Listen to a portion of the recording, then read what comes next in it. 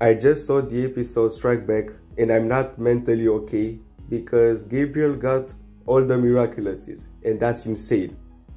And now he has almost all the miraculouses for him and everyone in Paris knows that because at the end of the episode he announced everyone in Paris that he has all the miraculouses. It's the best episode ever, so let's start talking about Gabriel getting all the miraculouses because it's insane what's happening. As I was saying in my other videos, Felix used the Dog Miraculous to steal Ladybug's yo-yo and he made a deal with Gabriel.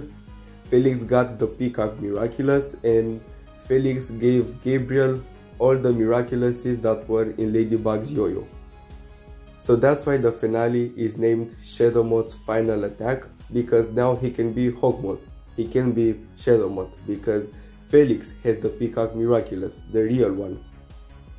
Does this mean that he's gonna be the next Hawk Moth, or maybe he will be Mayura and Layla will be Hawk Moth? Because Layla will for sure be very important in season 5 and Felix too, and I'm really worried about what's going to happen. It's 1 AM now in my country and I can't really make videos right now because I have to wake up early tomorrow. But guys, tomorrow I'm gonna post 100 videos about Strike Back because there's a lot to talk about. So see you soon. Bye bye.